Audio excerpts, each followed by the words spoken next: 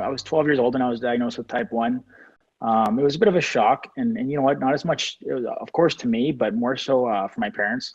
I don't know what it's like to be a parent. I don't have kids, so I can only imagine the stress that goes under having your kid walk out and go to hockey practice, go to school, and then you being a little bit uncertainty and the uncertainty that comes with that, and the safety that you're worried about. And obviously, I was a pretty free spirited kid, like to be like everyone else. And when you have type 1, there's certain things you have to do that no one else has to. So it was an adjustment period for me personally.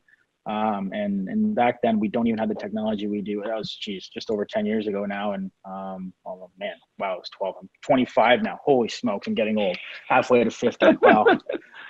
You know what, but, you know, it's come a long way. So I got things that I wear a Dexcom G6, which is a continuous glucose monitor. And nowadays, I mean, whether it's my girlfriend, my trainer, my parents, whatever it might be, they can all monitor my blood sugar as well. They're alerted.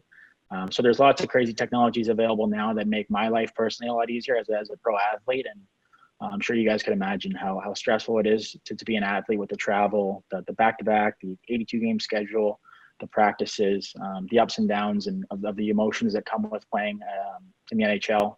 Obviously you want to be your best every night, but it's tough to do that. And especially when your blood sugar is fluctuating quite a bit, it's something you ought to be aware of, and it wears on you mentally and both physically. So it's been a bit of an adjustment period for me, and every single day everyone's like, oh, so like, what's your thing? And I'm like, guys, I've worked since I was 12 years old to develop my routine, and I'm still adapting. Every single day I'm making changes and alterations to what I do, and that's just the reality of what happens with your body. And it changes over time. You react to certain things differently, and it's great. As an athlete, you have to be on top of that stuff anyway. So it's really, I've spun it into a positive in any way I possibly can, and try to use that to my advantage with being responsible with what I eat, my sleep, recovering, preparation, hydration, all of that good stuff. You need that to be the best version of yourself as a pro hockey player anyways.